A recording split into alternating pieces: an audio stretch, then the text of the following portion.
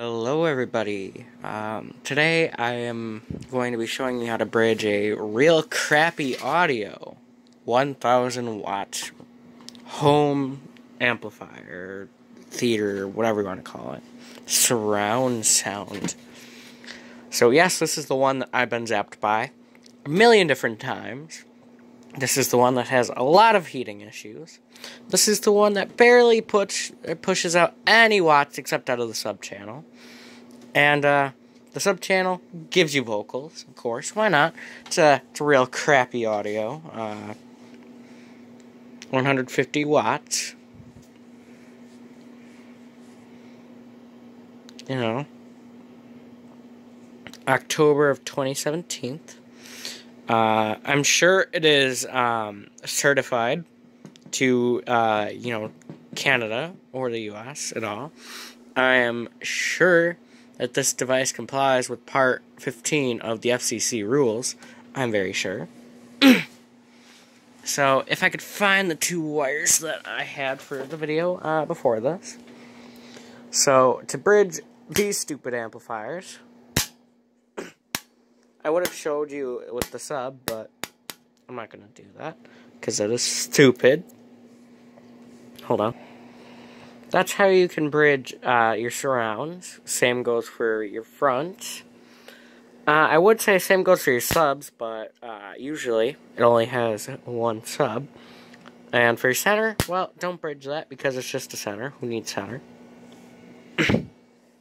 So you take your surround right's negative, and your surround left's positive.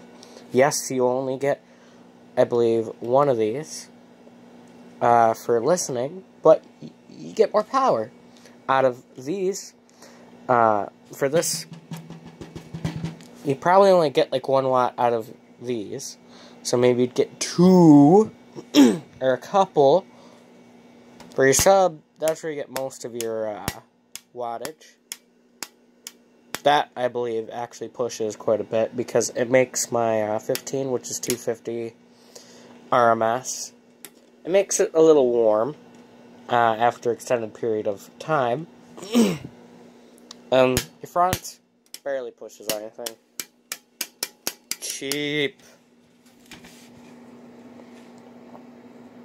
Yeah, don't get these. Just don't. Unless if you're gonna murder it. Which, and then, in that case, go ahead and get one of these.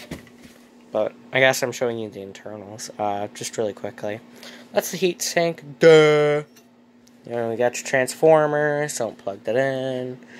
I touched the heat sink, and I got zapped. Because these are heat sinks right here, too.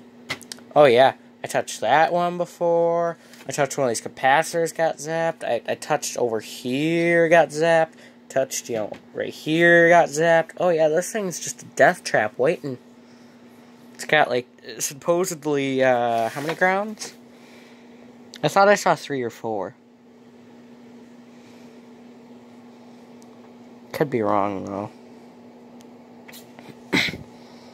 G stands for ground.